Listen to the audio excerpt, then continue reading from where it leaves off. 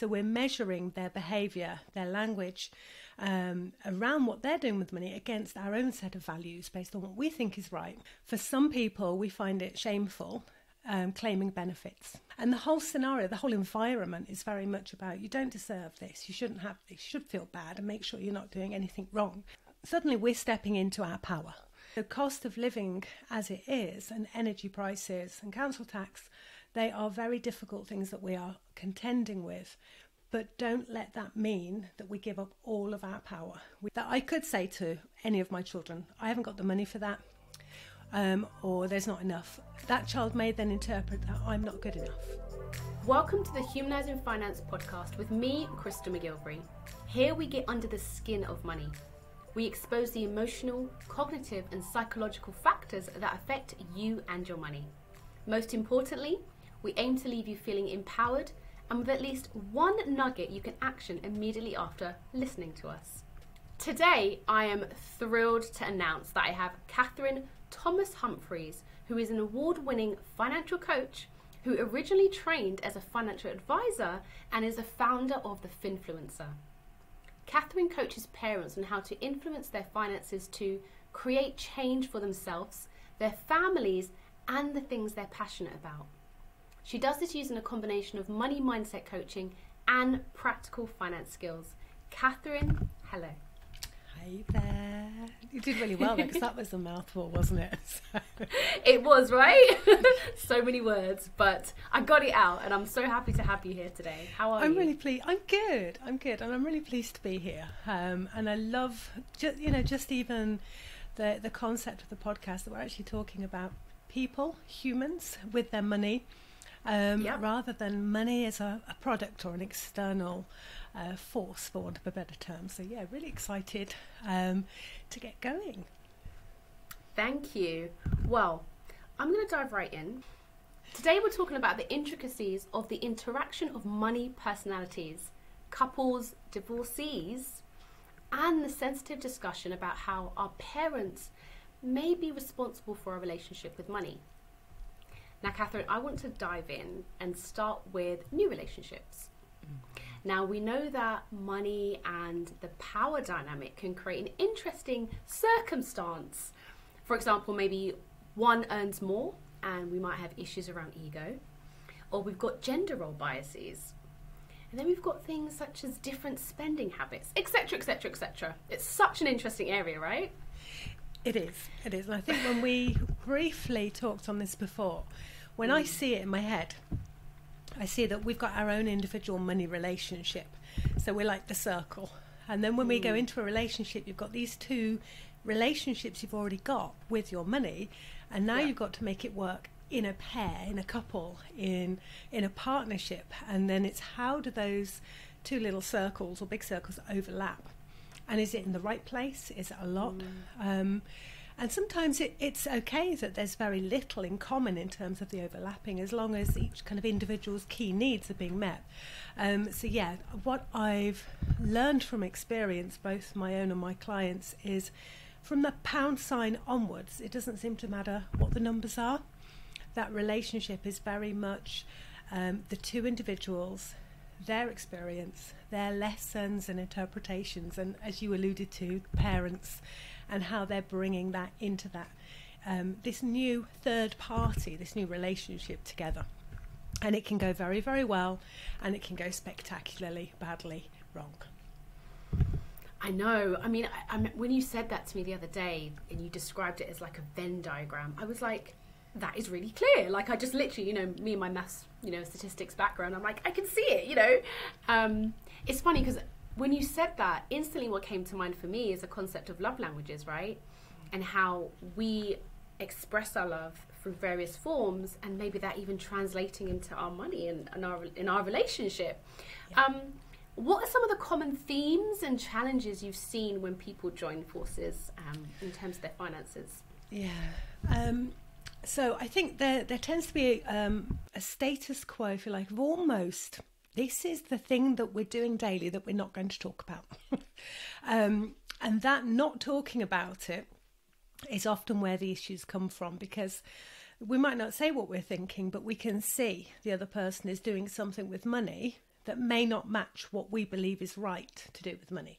So we're measuring their behaviour, their language, around what they're doing with money against our own set of values based on what we think is right. But we've never actually necessarily asked ourselves, well, why am I believing what I believe? And is what I believe right? So the judgment still happens even when there's no talking. And then so I remember I did a poll on Instagram about 18 months ago. And it was asking this question, do you argue about money?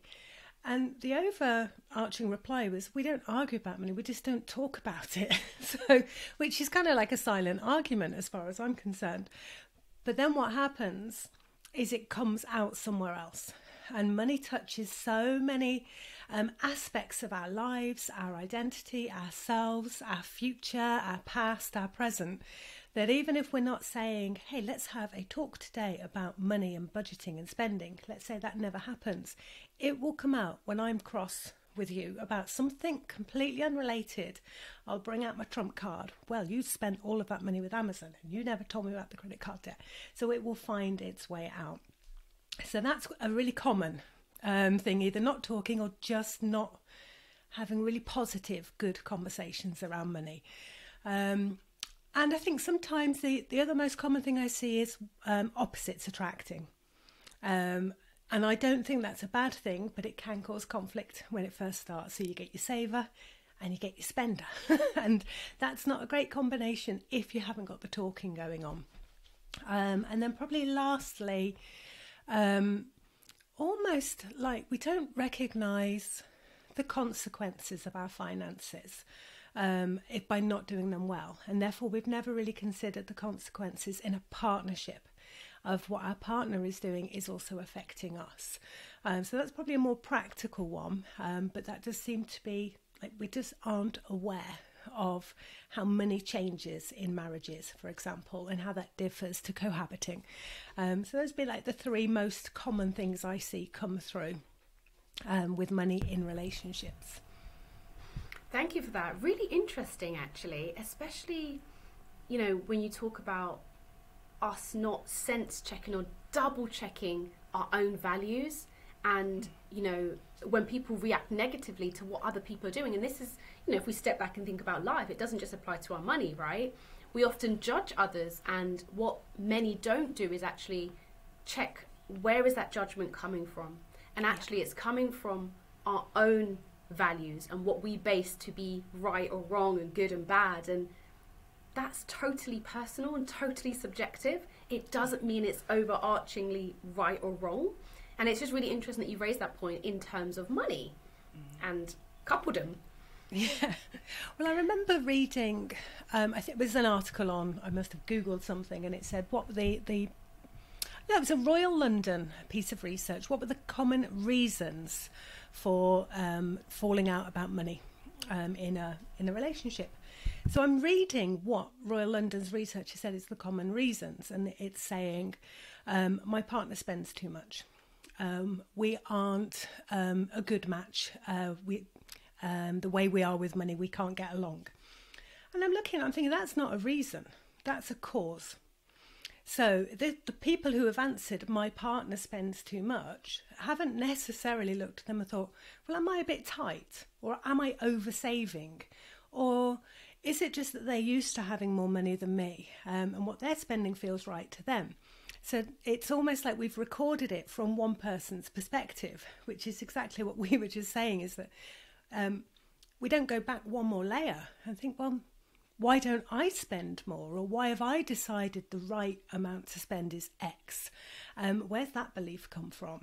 And what if I got curious about how I've learned this or interpreted this? And what could change if both parts of that conversation came in? I really like that.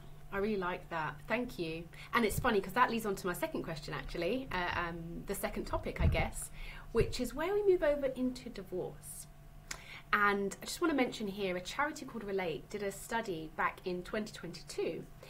They interviewed just over 2,000 adults and questioned how they felt about their relationship and how happy they were.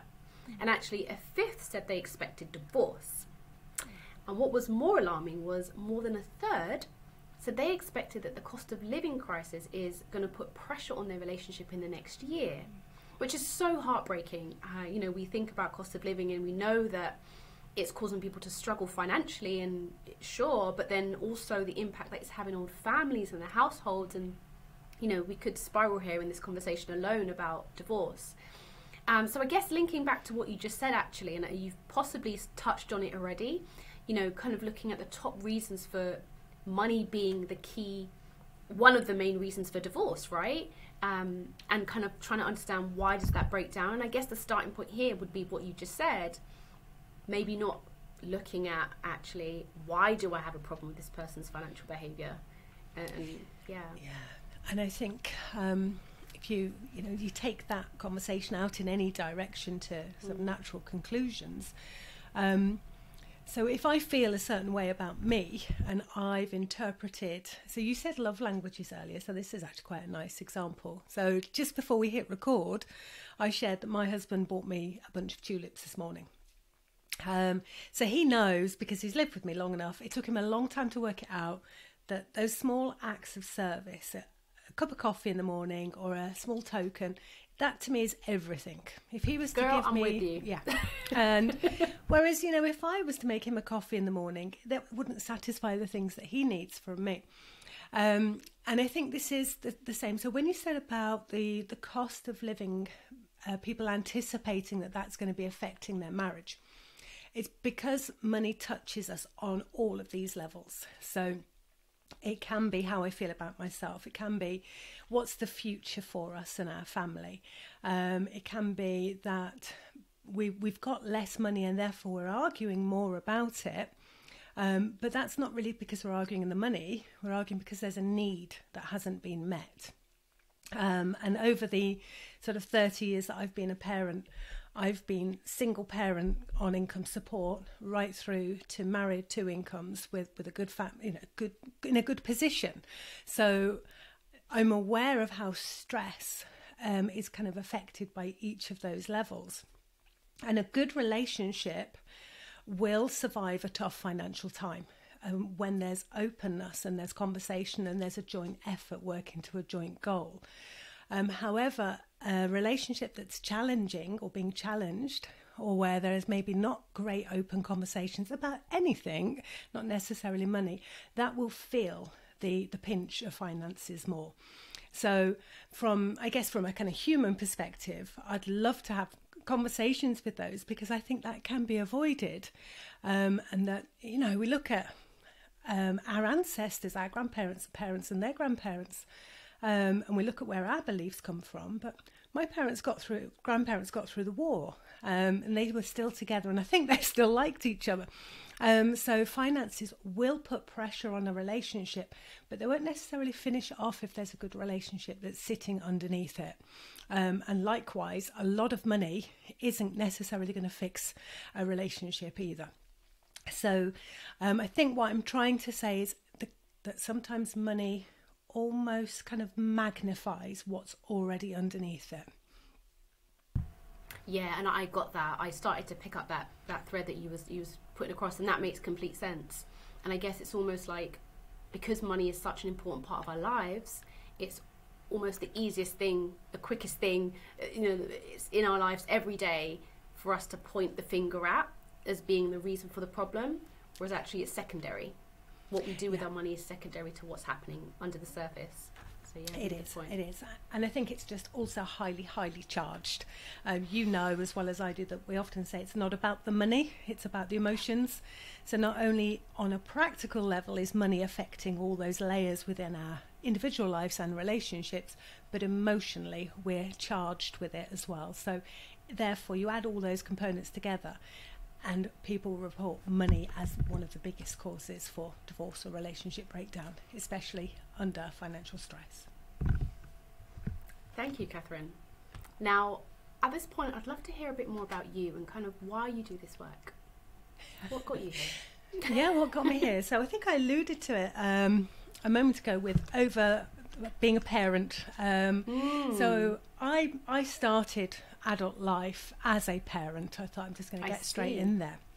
It wasn't deliberate. It's just so what I found is that adulting is quite hard work anyway, and you're learning finance and you're learning all the other things that we suddenly have to learn. But now I'm doing that with a financial dependent, which I absolutely loved in terms of energy and having a child. But it was extremely difficult. All the issues that we still have, but on one young person, such as cost of childcare, how much it costs the rent, paying the bills, trying to pay for university and hold a job down and be a mum. You put those all together and what you have is a very stressful situation. But younger me interpreted that as, I'm not very good at this. When actually I was doing a very good job. I was just doing it was a very challenging circumstance. And all through that, I became aware that we attach meaning to our situation, and we attach feelings to a scenario that we then carry forward. So an example in that situation might be that for some people we find it shameful claiming benefits. And I remember being stood in our old post office queue with people claiming their old age pension, as it used to be, and a big notice board saying, if you know of any frauds, then whistle blow. And the whole scenario, the whole environment is very much about, you don't deserve this, you shouldn't have this, you should feel bad and make sure you're not doing anything wrong. And then you're kind of trying to go forward with feelings of guilt and shame and just raise a family. And I don't know why it occurred to me that maybe I could change that feeling. And after, I think, maybe 10, 12 years of being a parent and having now a second one, I kind of thought, I'm not going to keep repeating this, because there is an element of these things are happening. Rent does go up, jobs do get lost. There are kind of external things going on. It doesn't mean that I'm sat here as a victim to this. And it doesn't mean that I'm sat here saying I'm guilty of this. There's an interplay between my scenario and the outside scenario that I've got some influence on. And it was that decision that took me to changing it. That decision that took me into, well, I'm going to save, I'm going to buy a house, I'm going to get a better job, I'm going to double my income. And it was that single decision, plus 2 or 3 years of heavy action and focus, that turned that situation around from being single and financially stressed, very stressed, to being financially viable, independent. And that is missing from our schools, our universities, our families. We are often taught there is a them and us, there's money, and then there's what's happening to us. And nobody ever really talks much about, we've got a dial, we've got, I'm not going to say control, but we've got an influence and we can change that scenario. And that experience, I guess, was then what led me into, well, I'm going to now train as a financial advisor, and then through that into coaching, into what I do now. Thank you. I love that. And I guess we've never spoken about this specific part, actually, your reasons for getting into it. No, we haven't. And I like what you just said there about the them and us. And it's hence why we connected, right? It's the same approach I take. We have the external world, we have the economy, we have the cost of living, we have, house prices against salary, we have all of that. Yes, we do. But we still have us, and we still have our brains and our way of looking at things, and we know that what's happening inside of us affects what we actually do. And understandably, for many, this is a really big shift to take on, and it's a big transformation for an individual to make, but it's really important, and it has such a massive impact on your life, clearly, as it has on yours, as it has on mine. And I think it is that balance, isn't it? Because it is, suddenly we're stepping into our power. We're saying that all these things are happening, this storm is going on, but I'm now going to decide, which way I'm going in my ship, or what colour sail I've got, or, what, I'm going to make decisions about what I can, even though I can't change what is external. And I think we just need to be careful, because occasionally it comes across, and you probably notice it too, as though we're saying it's a small thing, financial struggle is, and it's not. Financial struggle it keeps us awake, it causes stress, we lose our jobs over it. So cost of living as it is, and energy prices and council tax, they are very difficult things that we are contending with. But don't let that mean that we give up all of our power. We do have the ability to influence and change what we are and how we interact with it. And that's not going to magic it all away and make us manifest millions tomorrow, but there's somewhere between those two, that black and that white, where we've got that influence to change. Thank you, Catherine. I like that you just ended on that part as well. The we're not going to be millionaires tomorrow just because we decided so, which, you know, I'm not going to say I'm fully against positive affirmation. It has its place, but, you know, you can take it to the extreme and get lost in that, and actually you need some groundwork. At this point, so it's, you know, seemingly we're going through a journey here, and I realised this afterwards. You know, we started with kind of getting into a relationship, we've moved on to divorce, which is maybe the wrong way round. Now I'd like to kind of focus on parents. I should have done it the other way around, but let's go with it.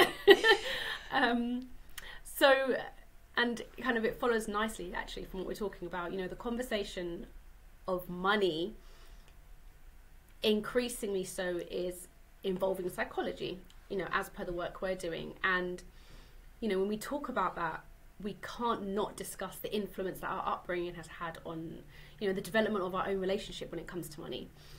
And, you know, this can put parents right at the front and centre, you know, in terms of the impact they have on their child's relationship with money. You know, we're talking about, and again, I'm sure you have many examples, you know, when you talk to your clients and they describe the relationship their parents had with money or what it was like at home, and some are like, it was really tight, which is a common one, but actually not the only one. You also have money was available in abundance, which I'm just going to say it here for those of you who didn't have that upbringing, that does not directly correlate with you being successful with money. There are many of my clients whose parents had loads of it. You know, they were millionaires, but they are not wonderful at managing their money themselves. Or you've got those families whose parents maybe didn't have trust around money in itself. So kind of on the topic of families, can we talk about the impact that the relationship a parent has with money has on their children? And here I'm thinking, kind of given the work you do and the fact that you focus on kind of families and parents, you might be a bit more privy to that dynamic. Is there anything you notice around that correlation there? Yes, and I think you've been touching in and around it with what you've been saying. So without doubt, and in our very, very young years, what we experience and see and hear from our parents or the family situation we are in is affecting our beliefs, all of our beliefs, and that would include our money beliefs. But what I've noticed is that doesn't necessarily give the same habit. So you can have two people have exactly the same. So I'll use me and my sister, for example. We're very close in age, same parents, same upbringing, completely different money habits and very, very, very different beliefs. Because it's more about how the child interpreted what they saw and then continues to interpret where we can exercise control or make changes. So as my sister and I went through our teens, she was going to be the entrepreneurial millionaire. And I remember her saying something like, I shall have a painter and decorator to do all my decorating. And I'm thinking like, but it's really good that you do your own decorating. And I was going to be the change the world, join the political party. So we were very, very different. And yet we experienced almost identical money stories. So I think the key thing is, whatever your habit is, isn't necessarily directly related. You know, if you've not had money, it doesn't mean you're going to do the same thing as the person next to you who has also experienced scarcity. And I think as well, what I see is that fear is the overriding emotion that comes through, that gets passed down from parents to their children, and they then grow up and remain fearful around money. Fearful that it's going to end, fearful it's going to run out, fearful there's not enough, fearful that they don't know what to do with it.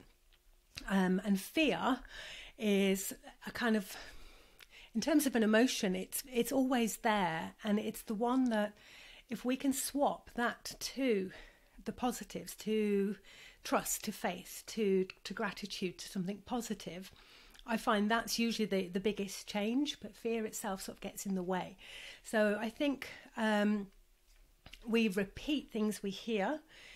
Fear, anxiety and stress tend to be the ones that, from my experience, have the most negative impact.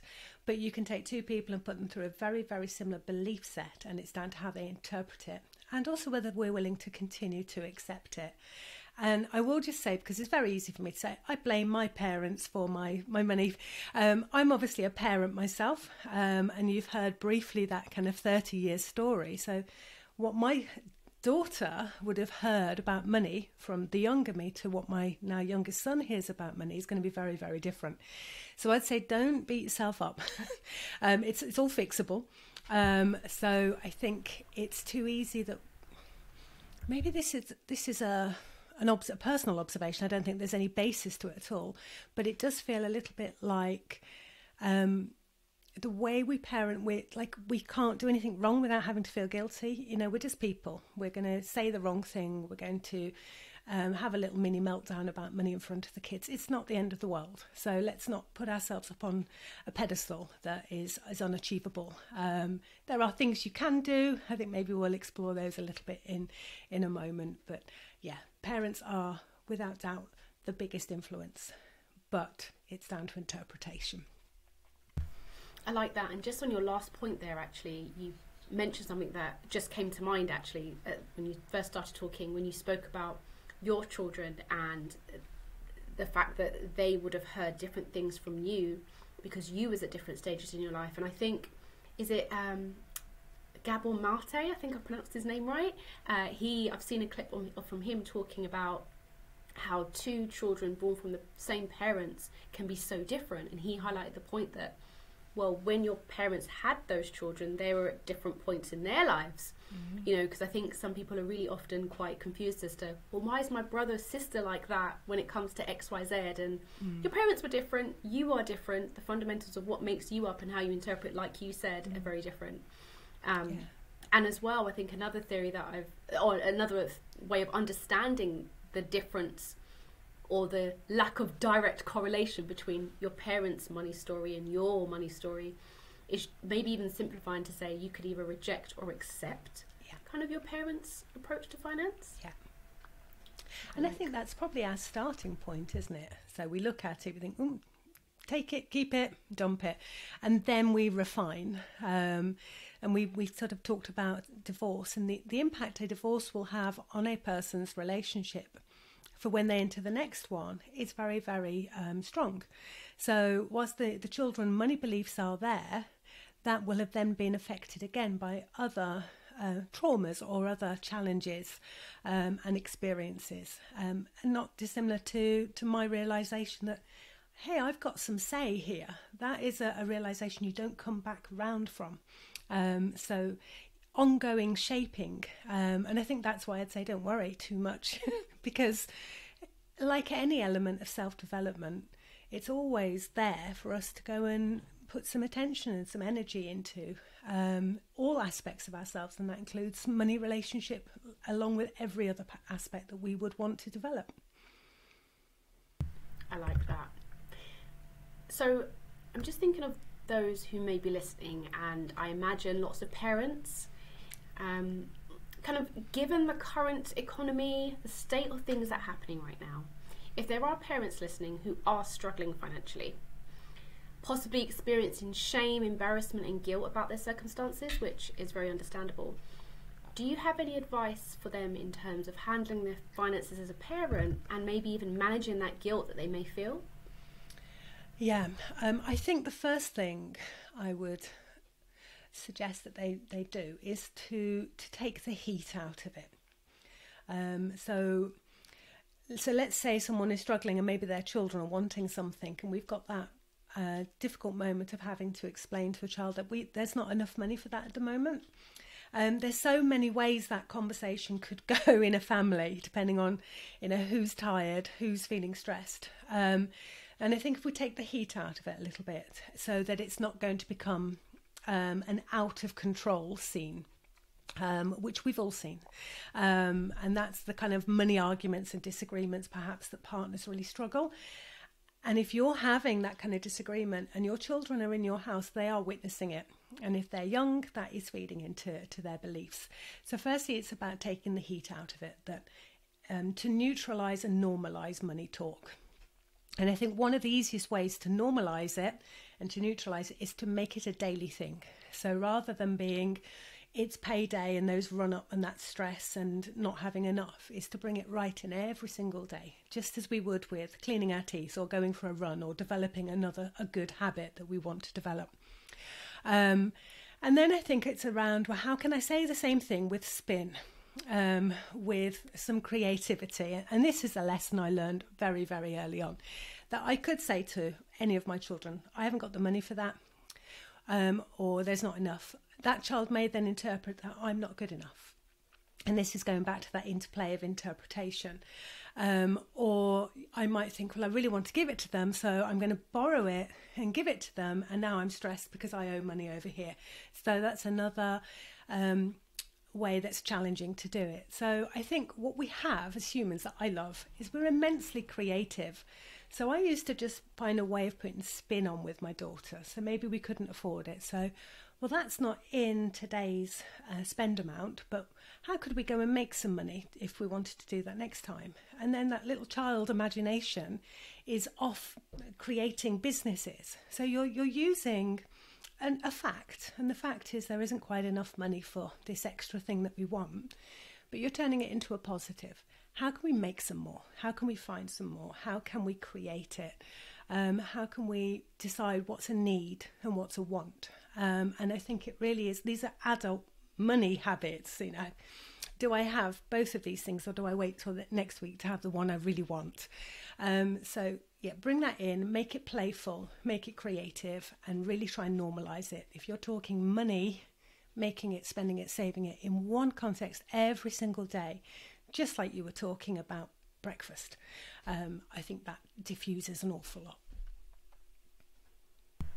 They were so lovely. I like them a lot. Thank you. I like the fact that you started with removing the heat, which I guess tackles the guilt part, and actually diluting it, and as well just linking it back to the fact this was specifically for parents. I like that you gave the parent back the power to control the narrative, because as parents you have a lot of power. I mean, really random, but I remember my mum telling me when we were naughty or didn't go to bed, she'd tell me that helicopters would fly over the house and take us away, and I believed it. I mean, now saying it with my understanding of how trauma has developed, I'm like, Mum, that was quite mean. It was but she controlled the narrative, and you're, saying police will come and arrest her or whatever craziness. But, here, in terms of the guilt that a parent, and I see, I'm not a parent myself, but all of my friends are, and I can see how they feel so guilty, or they feel so bad that they can't give certain things to their children, and but I, and that still is the case. Fine, they can't do that at that minute, but I really like the fact that you've given them the power to transform that situation to an empowering one, making it fun, and actually also teaching the child some useful skills. Me of my entrepreneurship mind and focus, I'm like, you are now teaching this child about business. Like, what? You're teaching actual manifestation, not wave a wand and there's your million. Well, yeah. Okay, we need some magic and create some, so how are we going to do that? So, I think it's fascinating, and I think it's one of those, we could talk so many areas, but I think even if it's like the one takeaway up to this point is just like that little light bulb's gone on, in that if we're aware of how we feel and are and interact with money, even just that awareness, now we've got a whole playground, and as that awareness and curiosity grows and behaviours can change. So yeah, even if that's the only thing that you've taken away, is I can be aware of this, and therefore what else can I do differently, or what can I do that's already working that I can keep doing the same. I love that, I really do. And actually, yeah, I'm going to take that to my friends when they have moments and they're struggling and I can see signs of that guilt or whatever. Yeah. So we're nearing the end, and I have one question here for you, just to kind of end it positively. And I'm using some trendy language here. So off the back of what you shared, Could you share some green money relationship flags with us? So what would you describe as healthy and sexy money coupledom? Yes, so I think sticking to money as the openness. So when I'm talking about open relationships, I really am. You know, you really want to foster something where you can go to each other, and it doesn't matter what that topic is, that you know it's going to be well received. There's not going to be heat or friction or argument and the yucky feelings. So my husband and I have got to that point. We've been together 16 years. It wasn't there at the beginning, but I know I can just tap on his shoulder and come up with something that the thing that came to mind I actually don't want to share. I might share with you privately afterwards, but I know that I can share anything with him, and there's not a big deal, and vice versa. He's not going to surprise me. So I think a green flag is, are they really boring about money? Do you understand them and know them? So that would be the ideal. You might be on a journey toward that, so keep practicing it, keep having those, you know, I would say start with you. So if you're not judging you and you're not judging them, you will feel a lot less judged by other people. So start with what you can control, and then other green things would be, do they immediately attend to their post? So post comes in, opened, dealt with, filed. That's a lovely habit, and that says a lot, as does the opposite habit. And does it all feel fair? So with money, you're never going to get equal, especially in the sort of families that I work with, where perhaps we've got children from a previous relationship, children that are shared, children that are older. You're never going to get, everybody gets exactly the same number or the same pounds. So let go of it being equal, but is it equitable? Does it feel fair? And I think if you can have openness, a little bit of money boredom, fairness, and enough shared similarity. So you don't want to be the same, but if you've got an important goal, so it's really important to you to retire 10 years early, or it's really important to you that the children do X, and that you would not compromise on, that is at least shared in that area. You can be as different as you like with whether you shop at Amazon or not, or what your hobbies are, but are the really key things. Do you line up? Is your Venn diagram overlapping in those areas? Thank you. I like that, and I like that you looped it right back to the Venn diagram as well. And I like the fact that you mentioned that it's a journey. You know, I think sometimes we can be, what you mentioned it earlier, actually quite black and white, and you know, cut and dry, and it's like either this or that. And actually, you may not be there yet, but it takes time, and even for yourself, it took time for you guys to build up to that point. And I guess, you know, like with relationship stuff in general, forgetting money, it's you know, what's the intention? Are you motivated? Are you both looking for the same kind of end goal? Are you working towards the same point? And as long as you are, then okay, you might not be there yet, but you're working towards it, and that's more important, I think. Thank you, Catherine. You're welcome. You're welcome. This has been a wonderful discussion, and I imagine people have found it really useful. Could you tell people how they can find you? I will put the links, Absolutely. but do... Oh, lovely. So I can be found if you go to my website, which is Finfluencer.co.uk, and that name comes right back from that why, that journey, that every one of us is our own financial influence. So it's about empowering, stepping into our own space to influence our finances. So come and find me there. I blog there weekly, or on Instagram, or just reach out. I've got booking calendars on my website. So if you want just to have a quick rant, a quick conversation, come as a couple to try and work something out together, or just can't agree on how to write a will, then book in, and I will gladly, without judgment, give you a very safe space to be you with your money, and see if I can help you from there. Thank you. And do you have any parting words for our listeners? Let me think. I guess our focus was parents, right? And Our focus was parents, wasn't it? So if you want to, I do on my blog every week write either about ethical or parental or family finance. So I think you were very kindly going to share that link. But I think if there was one thing that I would just sort of plant as a seed for you to, as you're listening, just to walk away from, is ask yourself, where's that belief come from? Where's that thought? Why are you a saver? Why are you a spender? What triggers that? And just, start questions. The more questions you ask, the more you're going to start to find out about yourself. And I think that's for every individual for development, that's the only place that we can start, is just getting really curious as to how or why we are the way that we are. Catherine, thank you so much. It's been an amazing conversation. I was taking notes, especially the piece about the parents and how I can help them feel better. So yeah, thank you for joining us today. You're very, very welcome. And if you stay online after recording, I will share my confession. I want to know. Until next time, guys. A quick roundup. I really hope you enjoyed today's session, and I wanted to show you something that Catherine kindly sent to me in the early days of our relationship blossoming, and it was a money plant. So you can see that my fingers aren't very green, and I have kept it in the original. Anyway, it's a money plant. Thank you, Catherine. It was great talking to Catherine today, and I hope you leave with some really interesting points about being in a relationship and money and avoiding divorce and parenting, and hopefully removing the guilt you may feel in these current times when it comes to the cost of living crisis and the reduced amount of money you may have, but how we can turn that around. Until next time, Krystle signing out.